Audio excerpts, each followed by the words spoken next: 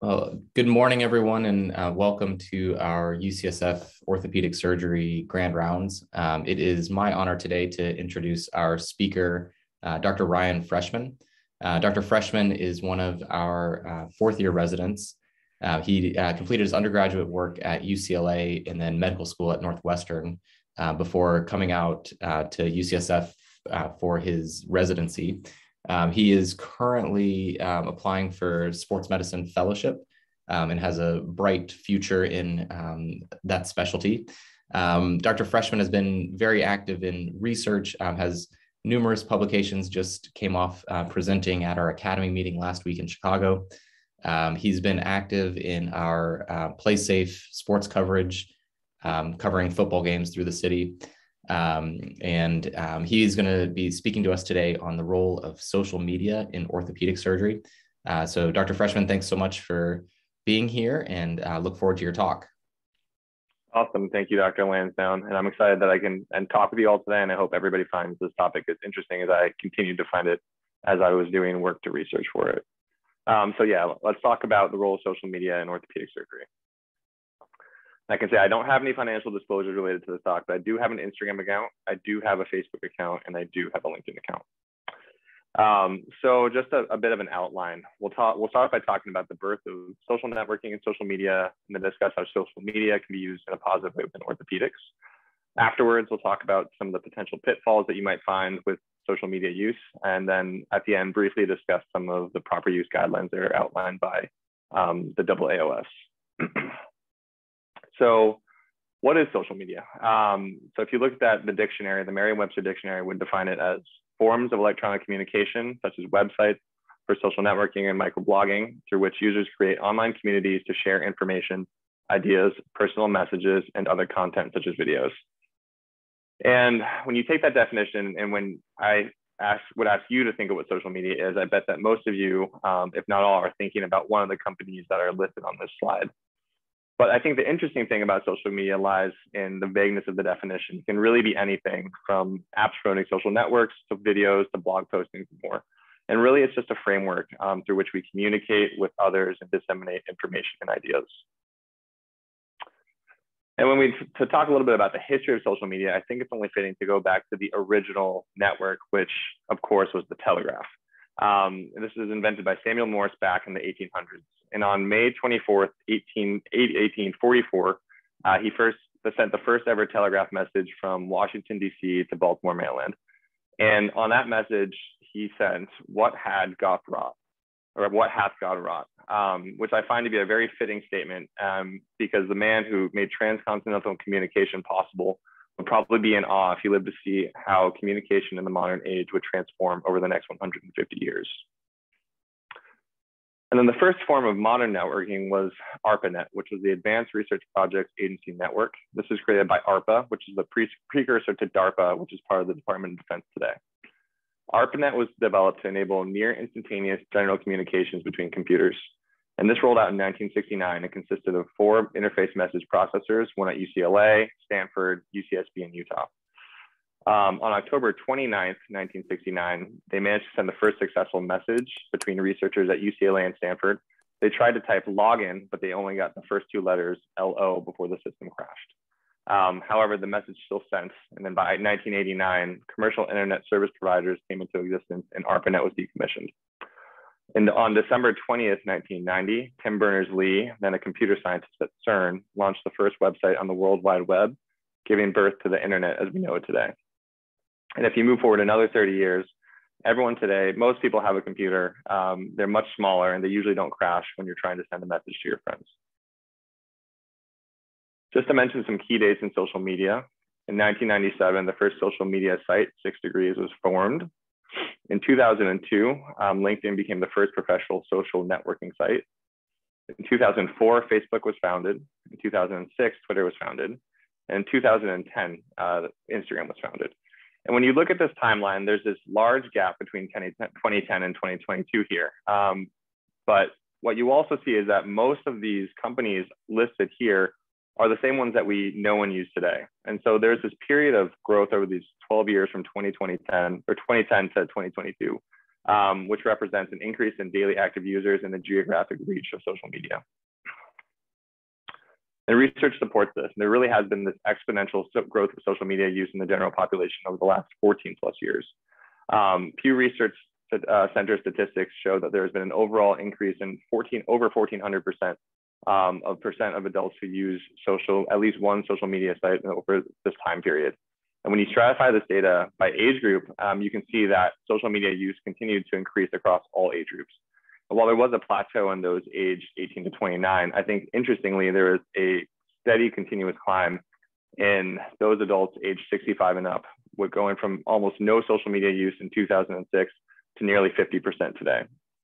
And I think there's this misconception in today's world that social media is just for young people, but we can clearly see that's not the case. And as our generation continues to age, I expect to see social media use climb higher and higher in older sections of the population. However, there is data showing that orthopedic surgeons as a group tend to stay away from using social media. A study by ARP et al. Published in the Journal of AAOS in 2020 queried a random sample of the AAOS online public membership directory and demonstrated that while the majority of orthopedic surgeons had one or more online profiles that were linked to a social media account, these social media accounts were often group or hospital accounts and not their personal accounts. The personal or professional accounts linked to these profiles only consisted of about 2.8% of all profiles. And this study also noted that Facebook, Twitter, YouTube, and LinkedIn were the most commonly used social media sites. Amongst multiple subspecialties within orthopedics as well, there is also variation in social media use, but it remains overall low. Approximately 1/3 of shoulder and elbow surgeons utilize Twitter, with the average shoulder and elbow surgeon having 1 to 2 social media accounts. And while over 50% of spine surgeons present in CSRS have a LinkedIn account, less than 1/3 of them use other forms of social media. And similarly, 40% of academic hand surgeons utilize LinkedIn, but only 15% have a Facebook account and only 10% have a Twitter account. In contrast, one area of orthopedics that has seen significant growth in the use of social media is residency programs. And this is probably driven in part by the 2020 COVID pandemic, which forced them to find new ways to engage potential applicants and inform them about their program. And we see from data that most of this growth comes in the use of Twitter and Instagram. And I think it's pretty relevant for us here at UCSF. And I'd like to get a shout out to our own residency Instagram that we have here, which was also started in 2020. And leading up to this talk, I was curious about how social media is used and perceived within the UCSF orthopedic department. So last month, I sent out a survey to the faculty, fellows, and residents to gather the frequency of social media use and opinions on the utility of use of social media in the clinical practice. I also sent this survey out to colleagues from other institutions, including UCSF Fresno, UT Austin, University of Illinois Chicago, and Beaumont. And according to the results, social media use is common. 4 out of every 5 respondents report social media use, with the most commonly used social media sites being Instagram, Facebook, and LinkedIn. And while over 90% of respondents use social media either daily or at least once a week, only 30% of respondents utilize their social media accounts to post professional content or content related to orthopedic surgery. And this is consistent with what we've previously seen in the literature. Although many of us may have these social media accounts, they are less frequently used to help promote one's clinical practice. Additionally, only 1/3 of respondents utilize social media or to promote their practice or plan to do so in the future. And there was an overall ambivalence about the benefits of social media for orthopedic surgery, with responses split evenly between somewhat beneficial and minimally beneficial. But given these mixed opinions on social media, I'd love to try and show you that social media can benefit your practice in several ways. A review article by McLaughlin et al. From 2016 presented 4 main tenets to rationalize using social media in your orthopedic practice, including improved ability to deliver patient-centered care, better communication with patients, social media as a latent source of new patients, and then also social media as a low-cost form of advertising relative to traditional media.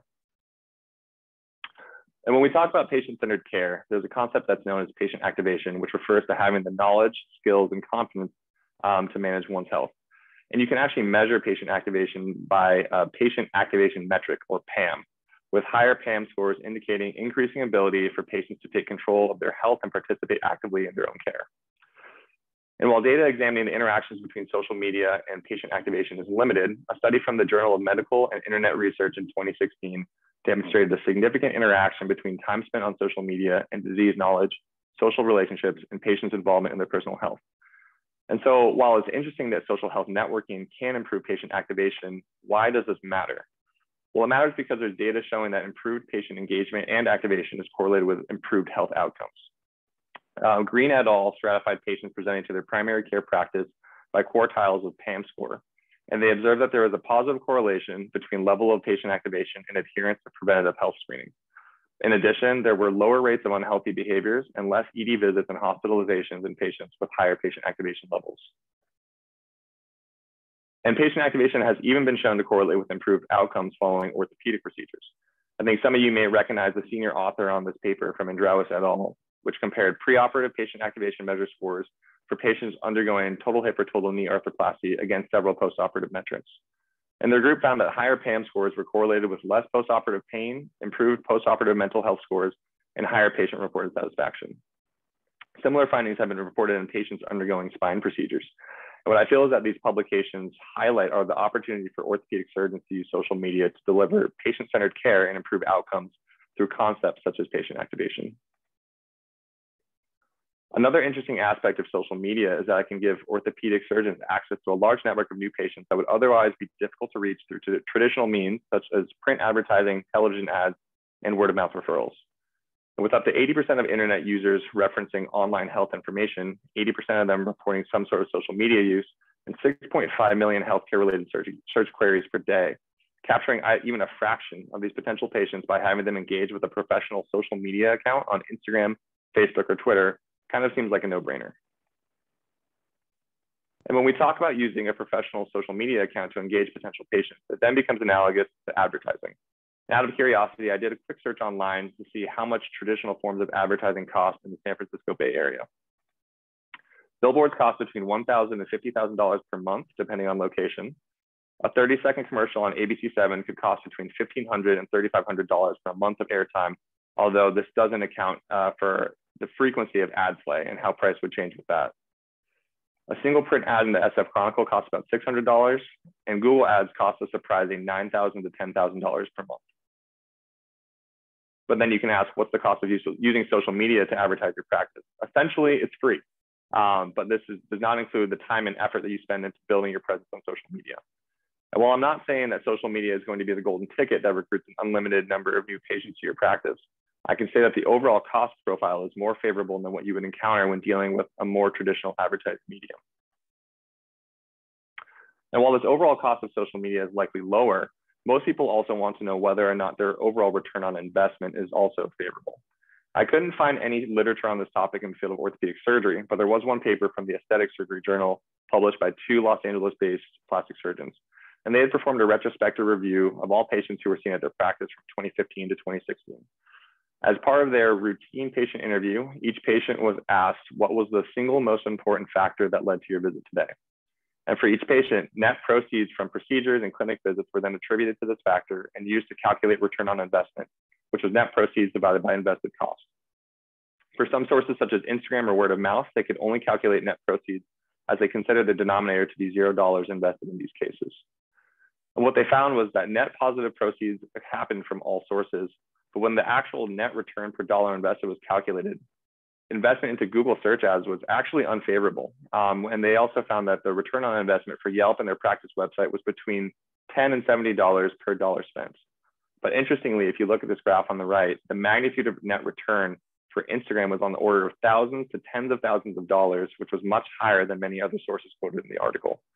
And while the overall calculated trends in the study may be slightly weak, despite statistical significance, the difference in magnitude of return on investment between the different sources is striking. It suggests that social media, and most notably Instagram, can supplement practice income with minimal monetary investment. However, social media use, this slide's a little bit out of order, but Curry et al. Administered a 15-item questionnaire to patients who were seen in an academic orthopedic clinic. And amongst patients from different orthopedic subspecialties, they saw that there was variability in patient social media use. They saw that the sports medicine patients tended to have the highest rates of social networking use, and that younger patient age was the most significant predictor of social media use. So while social media may have a favorable return on investment, as we just discussed, its efficacy in engaging potential patients may be based on patient demographics and disease pathologies. And I don't know if the sports pod ended up reading this paper or presenting it at a Monday conference, but they do seem to have the highest number of active professional social media accounts that I could find in the department.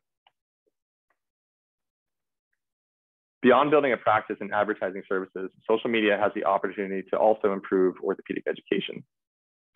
There was a nice recent article in JBJS by Cole et al. That discusses the use of social media in orthopedic resident training and the roles that various forms of social media platforms play in teaching trainees in the 21st century.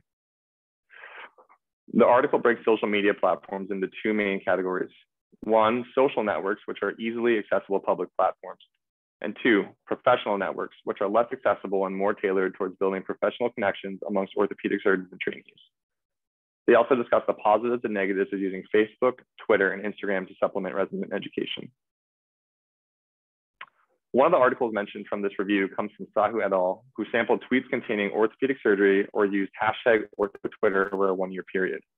Now, the 5,200 tweets included in the study, they observed that tweets containing #OrthoTwitter were more frequently coming from orthopedic surgeons, and that the majority of these tweets were related to education or research topics.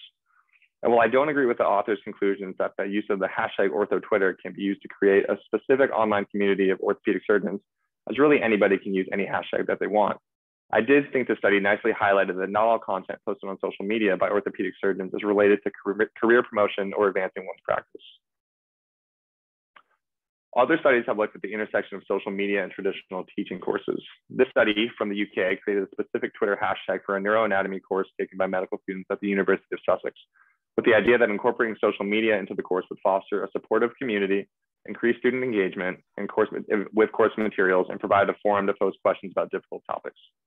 And they found that 91% of the student cohort either used the hashtag in posts or viewed it on Twitter, and that there was a largely positive response to this trial, with favorable ratings from post-module surveys that suggested students would like to see Twitter incorporated into future courses, and that the course hashtag made it easier for them to communicate with teachers. Focus groups formed after the study also reported improved student engagement, better communication, and feedback opportunities with lecturers, and a feeling of a supportive network that reduced student anxiety. And I think one interesting medium for orthopedic education is Instagram.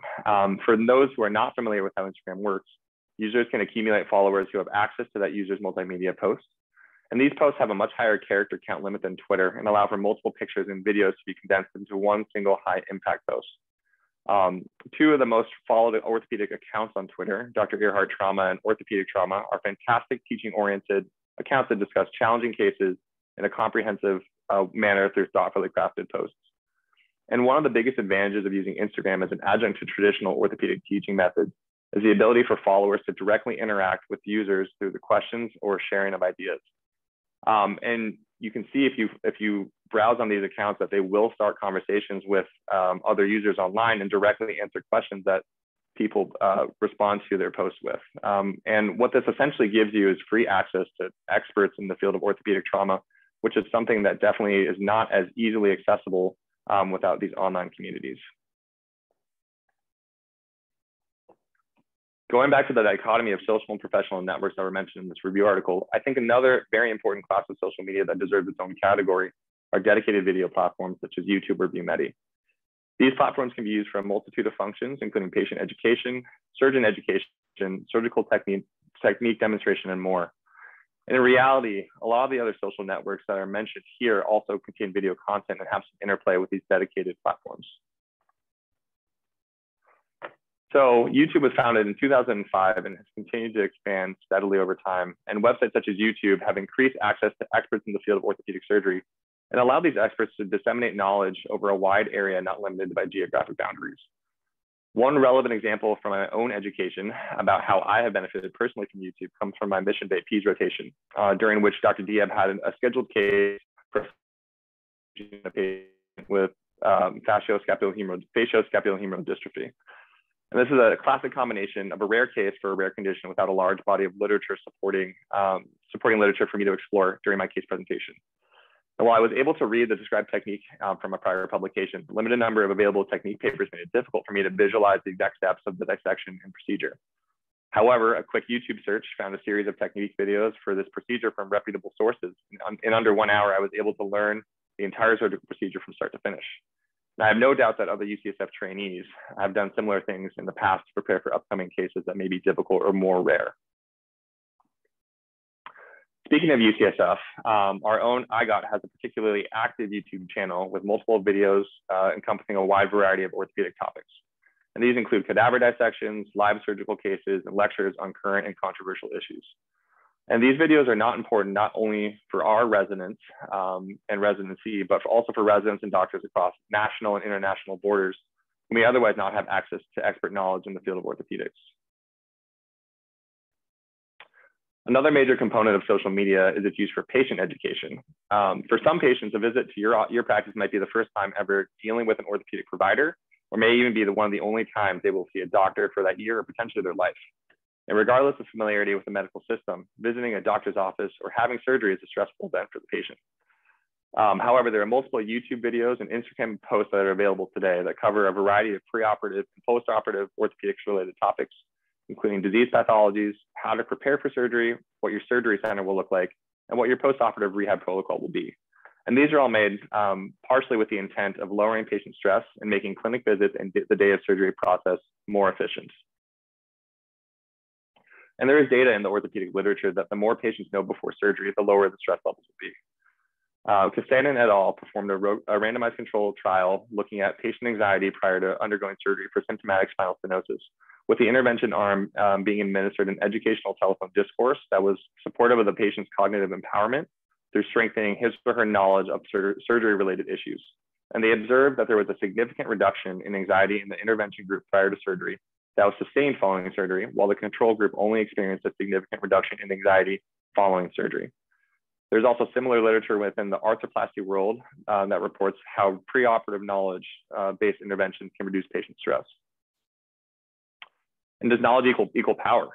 Potentially. A study from DMC Pediatrics surveyed patients living in Saudi Arabia about their knowledge of clubfoot, including if they had ever heard of clubfoot, the sources that they used to receive the majority of their information on clubfoot, and what the proper treatment was for clubfoot. And surprisingly, social media was actually the most common resource used, followed by relatives and friends, whereas website and print media were used by less than 1/3 of parents in the study. And parents who had heard of clubfoot were also more likely to identify the proper first-line treatment, as well as the timing of that treatment, than parents who had never heard of clubfoot.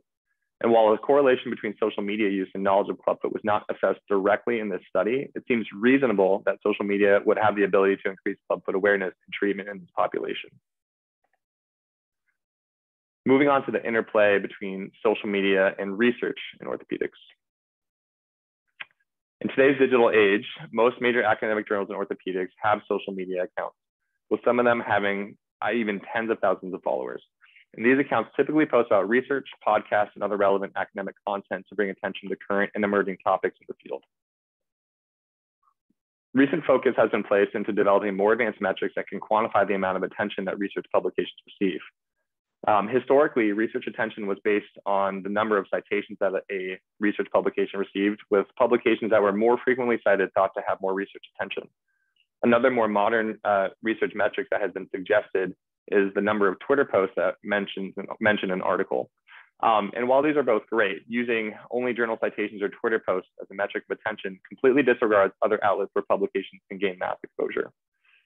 One of the more prominent companies today that focuses on journal and research analytics is Altmetric, which describes itself as a record of attention, a measure of dissemination, and an indicator of influence and impact of scholarly research that goes beyond just counting journal citations.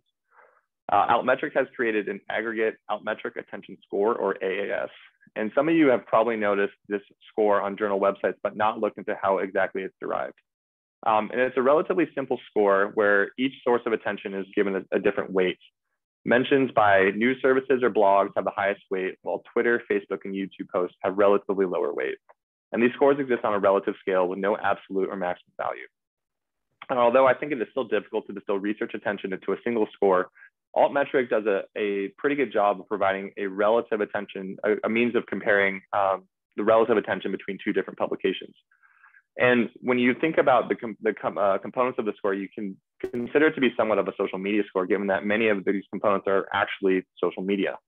And while the numbers and the colorful graphics are visually appealing, the real question becomes, is there any use for this metric, or is it just another number for us to look at? But it turns out that AAS, along with social media attention, actually correlates with citation rate in major orthopedic research journals. Coons et al. Performed a retrospective analysis of all publications from AJSM, JBJS, Corin, Acta Orthopaedica, and KSSTA over a 1-year period to see how AAS correlated with citation rate. And they found that there was a statistically significant positive correlation between AAS and yearly citation rate, and that higher citation rate was also an independent predictor of greater social media attention on Twitter, Facebook, and in the news. It's often said that a picture is worth 1,000 words, and I'm sure that many of you would agree that these plain text abstracts are much less visually appealing and engaging than these visual abstracts, which condense the most salient points into an eye-catching infographic. And journals have been increasingly utilizing visual abstracts in social media posts to quickly capture reader interest. And in an era where visual media continues to outcompete text-based media, I think transitioning to these pictorial abstracts seems to make sense. And current research also supports this notion that pictures are worth more than words. There were a couple of studies done on this topic. They found that articles from arthroscopy that were presented as visual infographics had higher AAS scores and more social media mentions than articles that were presented in a traditional text-based fashion. And additionally, articles from the Journal of Arthroplasty that were posted on Twitter as visual abstracts demonstrated significantly more social media engagement than those were posted as plain text. Interestingly, for this latter study, these results remained consistent even when these two groups were crossed over, and that suggested that it was truly the visual nature of the abstract that drove increased engagement. Finally, let's talk a little bit about how social media promotes both patient and provider communities within orthopedics. We've talked a bit so far about how social media can allow physicians to access and engage the orthopedic patient community. But I think it's also important to mention that the other community that we need to discuss is the professional community, and how social media can allow medical professionals in orthopedics to engage the community at large, or to form smaller, tight-knit communities centered around single tenets or goals. And I think one of the strengths of social media is that I can easily bring these people together, especially similar people who may be geographically separated but are linked by shared experiences. And the addition of hashtags to Facebook, Instagram, and Twitter also help to facilitate these groups by providing them with groups, almost with group-specific mottos or slogans. And I found that the subspecialty of orthopedic oncology has a variety of online Facebook groups and social support groups related to bony and soft tissue sarcomas that allow patients with these relatively rare diseases to communicate and share their experiences with others. In particular, one foundation that I would love to highlight is Sarcoma Strong, which is a nonprofit foundation created by Dr. Matthew DiCaprio in 2014 that aims to raise awareness of sarcomatous tumors and support sarcoma-related research. And on Instagram, the hashtag Sarcoma Strong has thousands of posts and serves as a rallying point for patients and families affected by sarcoma to engage in conversations and demonstrate that those living with sarcoma that they are not alone in fighting their disease. As I said before, social media also has the ability to bring together members of professional organizations within orthopedics. And there was a recent review article from JBJS that was highlighting possible methods to continue closing the gender gap in orthopedics, including focusing on early exposure to the field, as well as increasing the number of female mentors and role models who hold leadership positions within societies and academic institutions. And I think relevant to this talk, they also suggested the use of social media as a method of outreach and a medium to bring increased awareness to the challenges and problems faced by female orthopedists. And to this end, or to this point, I think it's clear that multiple societies, including the Bruce Jackson Orthopedic Society, the Perry Initiative, the Gladden Society, all have active social media accounts, as do other organizations that are dedicated to empowering women within orthopedics, such as the She Can Fix It podcast. And going back to the data from the survey I sent out, when I stratified the respondent answers regarding the usefulness of social media by gender, it was interesting that females actually rated the use of social media across several domains significantly higher than males.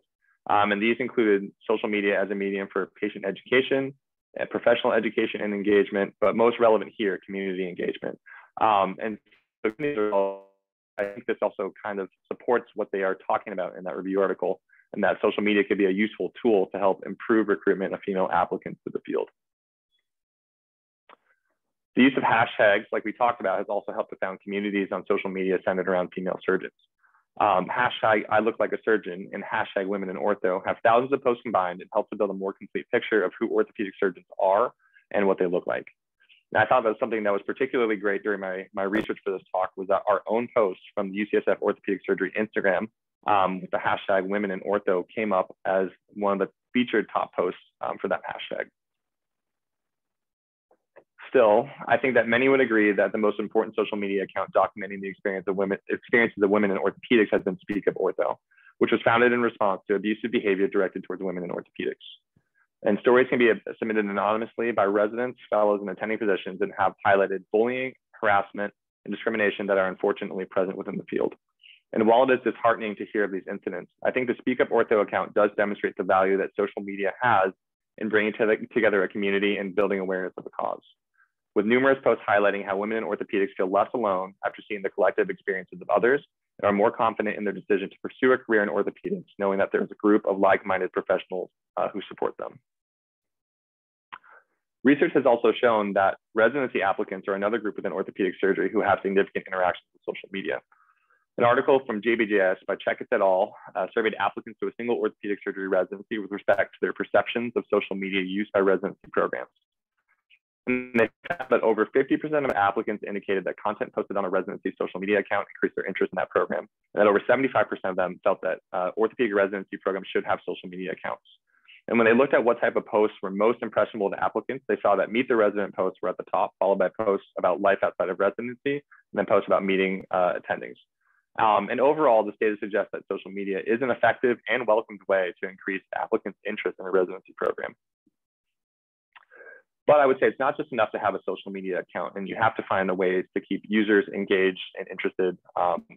Returning to the prior study I cited by Maliapko et al. From JBJS, it was determined that the number of Instagram posts on a residency social media account actually correlated with its Instagram engagement score. And for me, this highlights the presence of the presence of a social media account is enough to briefly interest applicants, but that successful accounts must continue to post content over time that engages applicants and maintains their interest. So to sum up everything we've talked about so far, social media may be helpful when building one's practice. It can be used as an adjunct to traditional educational materials. Social media attention is correlated with citation rate of academic papers, and it also provides an ample opportunities to engage with specific populations and form online communities within orthopedics. However, despite all of these benefits and possible uses for social media in orthopedics, it's also important to mention some of the pitfalls associated with its use. And while I won't be presenting an exhaustive list of these pitfalls, given the time limitations of this talk, the goal of this section is to get you to think about how many of these pitfalls may affect you or how you would manage them if you were using social media in your own practice. And there's a relevant quote about this from Adlai Stevenson in Fortune magazine, all the way back from 1955, which states that technology, while adding daily to our physical ease, throws another loop of fine wire around our souls. And that we increasingly need to take the reading of a needle on a dial to discover whether we think something is good or bad, right or wrong. And I think his thoughts have become increasingly true when you think about social media use in the 21st century. And that although there are these many purported benefits that I discussed, the inherent challenges that come with social media use pose real and potentially serious problems for the modern orthopedic surgeon. The first and most significant challenge present when using social media is HIPAA compliance.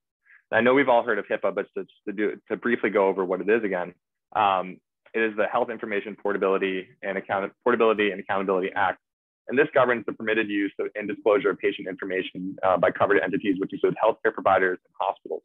However, it does not cover de-identified information. But the most important part here, I think, is the HIPAA privacy rule, which was created in 2003. And this is the part of the act that actually levies fines, significant monetary fines of up to $1.5 million a year for unauthorized disclosure of identified or individually identifiable health information or protected health information, PHI.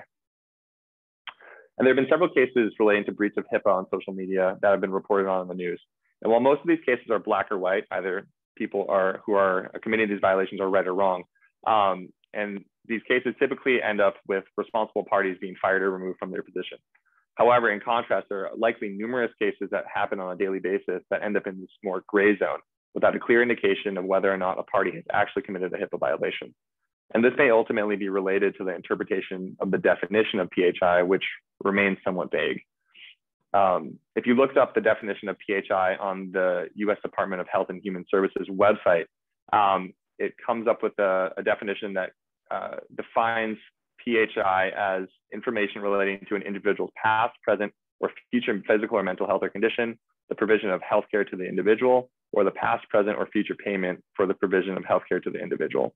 But the last section at the bottom, which is underlined here, which I found the most important and the most vague, is that this can also be information for which there is reasonable basis to believe it can be used to identify the individual.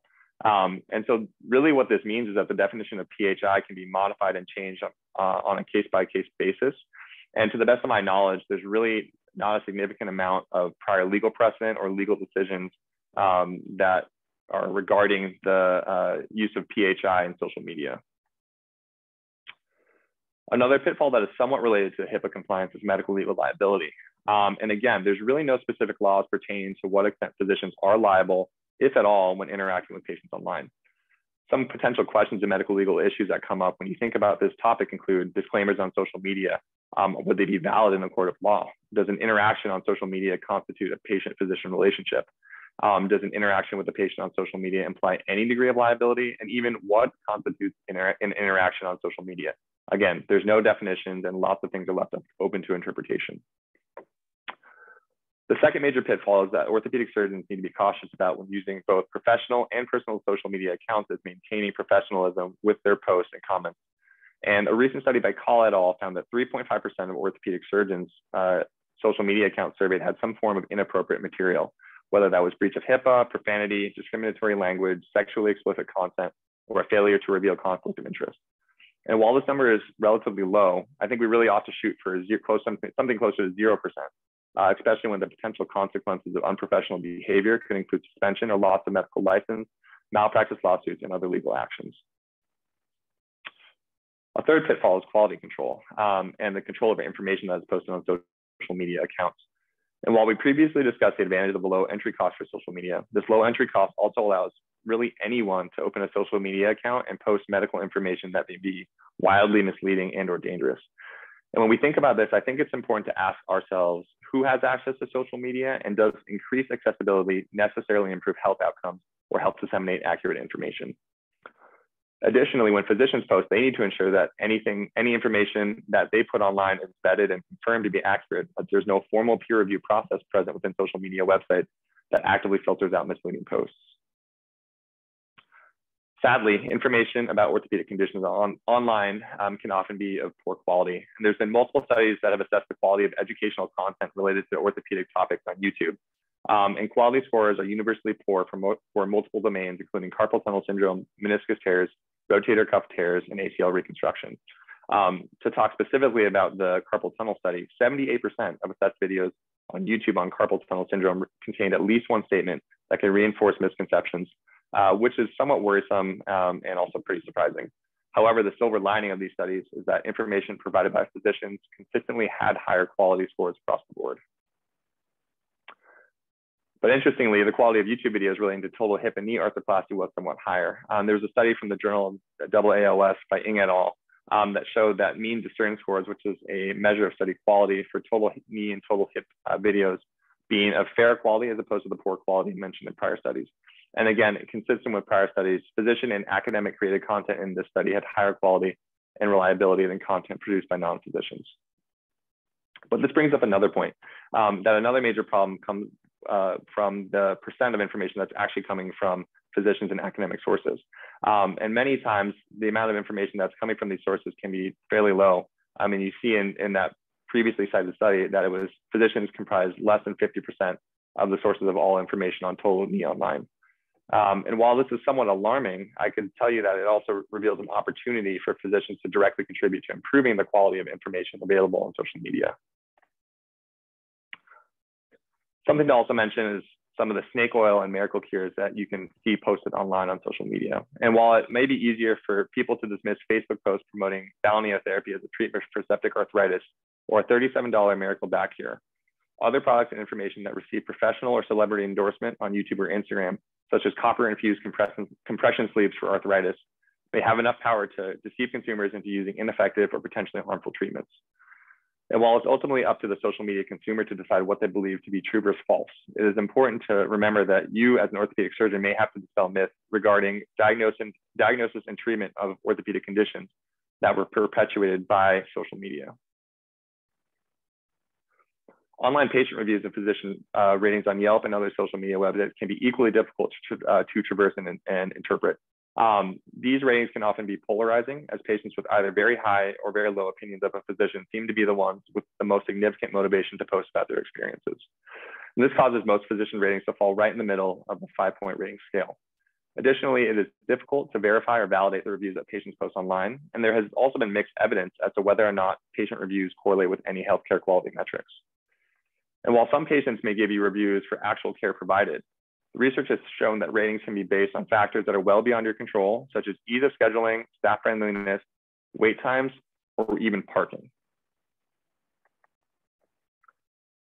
Despite the controversy surrounding online patient reviews, there is evidence that social media use is correlated with more online patient reviews and/or better ratings actually given by patients. And while the underlying reasons behind these findings are not entirely clear, these results do continue to shine light on the somewhat arbitrary nature of online patient reviews and raise questions regarding their validity when used as a measure of physician quality. And finally, I think it's important to talk about mental health and social media, which has been a hot topic as of late.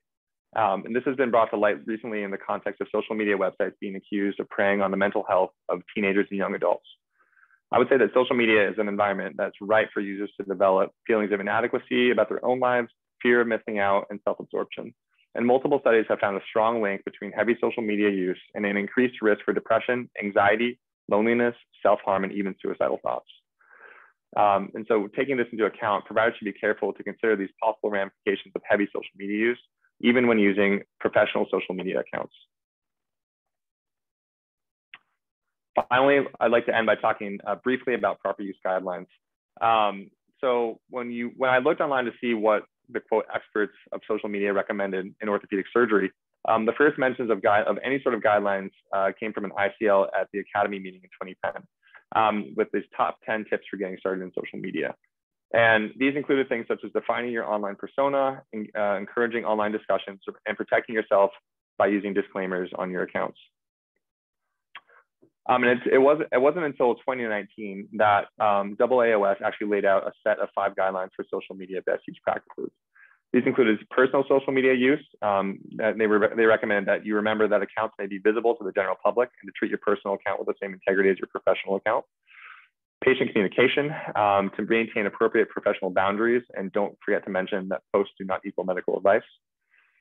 Education, they said that surgeons should be careful to only provide education through peer-reviewed resources and not use social media to inform patients based on personal beliefs or anecdotes. Compliance and professionalism, that surgeons should maintain HIPAA compliance, respect patient privacy, and again, maintain professionalism. And then 5, to review employer guidelines to make sure that as a surgeon, you are compliant, otherwise you may be liable for removal from your position or other penalties. And for any of those who are interested, UCSF also has institutional guidelines in place for social media use, both for UCSF and non-UCSF accounts. And you can visit those websites below to take a look at those.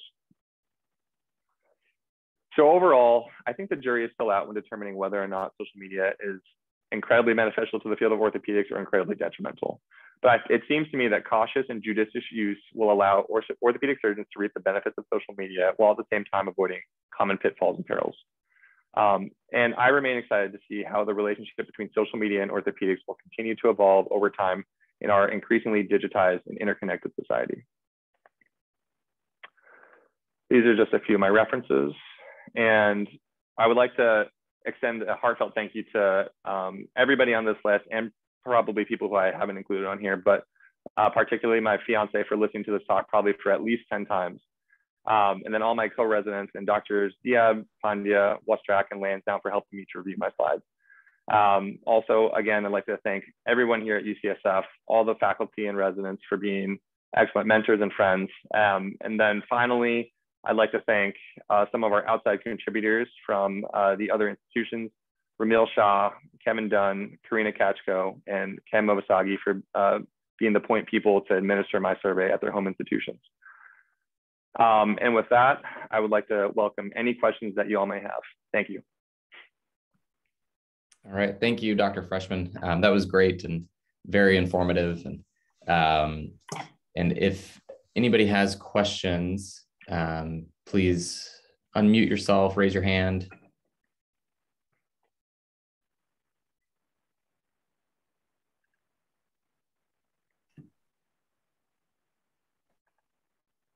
Yes, Dr. Pandya. Hey, Ryan, great talk. One question I had for you, one thing that we're seeing increasingly, which you brought up is, the marketing aspects of this. And it's a fine line, I think, as orthopedic surgeons, not to be selling kind of what you do or your services. Did you find any kind of guidelines in terms of what was the appropriate way to market services, through social media? Obviously, there are multiple different ways you can do that, but that seems to be increasingly being utilized to show things you do or techniques that you utilize, and kind of what did you find in your research about that? Yeah, and I think that's a really good point because I don't think there's a lot of guidelines that I truly came across. Some of the things that I can think about are examples from maybe the plastic surgery side of things, where you have that's especially a specialty where you really do have to advertise services. And sometimes you've seen probably in the news or somewhere online that some of these plastic surgeons have these fairly ridiculous Instagram, Snapchat, TikTok accounts that kind of go a little bit over the edge and use kind of shock value or those sorts of things to get patients to come in. I think the difference with orthopedics for at least some specialties is that you don't really need to, the advertising is not so much visual, it's more so functional. But I think you're also right in the fact that there's a lot of opportunity for people to use advertising inappropriately to push, same day quick recovery surgeries on the people who may not necessarily need them or benefit from them. And I think the lack of guidelines that I saw online regarding advertising and what's appropriate is a area for further like research, policy, those sorts of things. But the majority of what I saw was be HIPAA compliant, and then be HIPAA compliant and don't promise anything to patients online. You can't promise, that you're going to this procedure will make you 100% better, that it works for every single patient. But definitely a difficult aspect to think about when you're thinking about using social media for your own practice.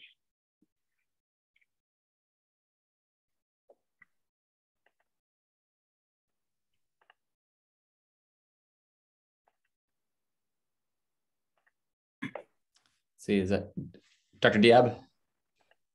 Hi, Ryan, thank you for that. Do you see a role? You pointed out that our department Instagram is not as active as it could be. Do you think that we should dedicate a focused effort on this aspect of what we do? I think we should. I think there be a social media officer. Yes, I think we should have. I think we should have some emphasis placed into the department Instagram account. I know I mentioned our resident account, but I hadn't put any screenshots up there of our own actual orthopedic, UCSF orthopedic surgery account. I think that was active previously. But if you go and look at that account, I think there's one post, and that was from several years ago. And I think the upsides of having us be active in social media as a department and promoting the things that we do here, procedures that we can offer to patients, research that's performed, how we're engaged in the community would be a super beneficial thing that is, again, like I pointed out, relatively low cost and just needs some effort from potentially a dedicated person who can curate content and improve our exposure to the overall community. So I think that I would, if we can, highly recommend that we, in addition to the resident account, we also continue to make that department account active with posts and content to help build the UCSF brand. Would this be an opportunity for the residents to lead an effort? Because we have two accounts. You guys are younger and hipper. And it's an opportunity for you all to show us how best to do it. Yeah, I think it would be great to have, in addition to that, the personal resident account, the residency account, which maybe we could focus a little bit more on, meet the resident posts and those sorts of things that were mentioned to be effective in some of these studies, to the overall department account, kind of having residents on board as consultants to curate, posts more posts related to the overall comings and goings and what's going on in the department, and try to craft things that are potentially going to be more appealing to the broad audience. I agree. I think we could have residents consulting on that for sure. Let's see. Hey, Ryan, sorry. Dr. Schroeder had her hand up, I think something to say. Yeah, I just wanted to respond to those comments. I mean, I do think the value of social media for a residency program and for our department is immense, but I don't think we should be relying on physicians, whether it's attending or residents, with this burden. I mean, I think that our residents who run the UCSF Ortho Instagram page have done an outstanding job, but that's just another burden that we're placing on them to run it. It has to be approved. It has to be to make sure it's HIPAA compliant, to make sure it's appropriate. It's just one more thing that we're asking physicians to do when there are people out there that do this. And it's certainly this is a part-time job that should be taken over by somebody who can manage that.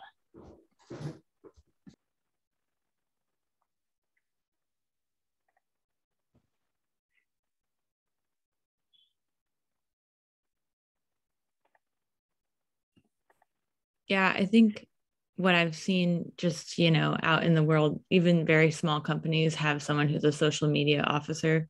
They hire someone for that job. And in a large department or a private practice or something like that, it's not unreasonable to hire someone to do that job.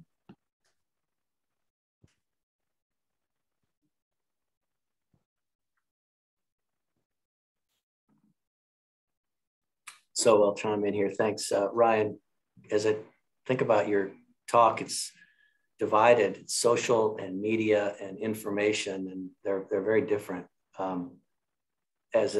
One perspective, as a disclosure, I'm a trustee of the JBJS, and the big discussion is how do the journals like JBJS get involved in social media, and to what extent is it useful? To what extent is peer review valued? I think some people just like to go look at videos and see what somebody else is doing and take it for what it is. And then there's the other area of emphasis has been on aggregation of information, something like ortho evidence, which JBJS owns part of, where you have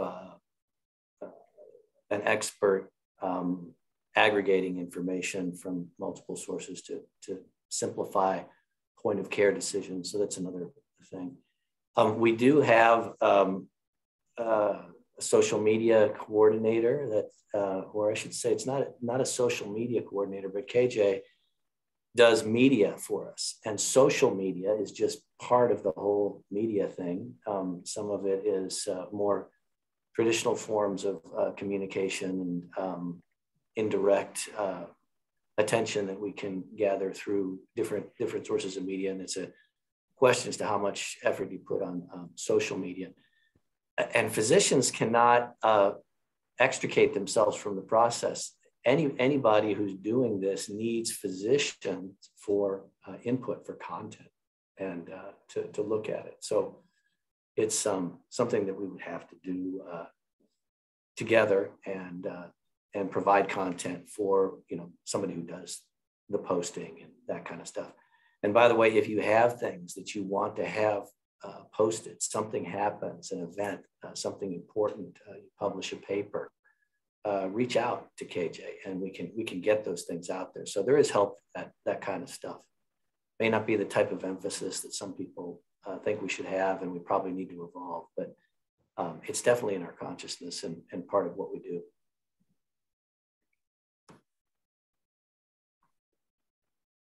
Yeah, I think to that point, Dr. Vail, I completely agree with you on all that too. And I think that what you're saying kind of emphasizes that, again, it's a collective thing. It's not just on one person. So I think kind of in combining your comments and Dr. Schroeder's comments, I think we could kind of almost form a group or committee of people who are able to take on part of these tasks and collectively approach this as opposed to having the onus just lie on one individual to manage everything and one or two individuals to produce content. So that's something that I think I would love to potentially talk about if anybody is interested in that. it strikes me too that I'm certainly not the expert on this screen on social media, but there are groups of our faculty, look, Colleen Sabatini, Brian Feely, others, Nirav, and many others who are actively posting and doing things. It's not, and they're independent, and they're important. They're not sort of credited as a departmental effort. And I'm not sure that those aren't more important than having something more generic to the department. It's just almost a question. I'm not stating that as a fact. Mm-hmm. But there are a lot of things going on in media, or I guess you could call it social media, but it may be directed at certain audiences. Mm-hmm. Yeah, I think both are definitely important for sure.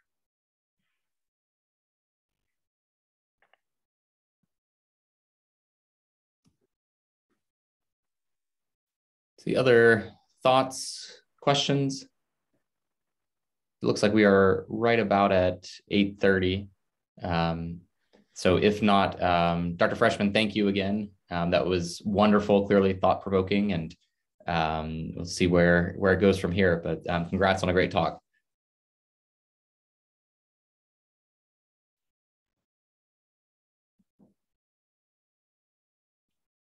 All right, and we'll see you all in 2 weeks.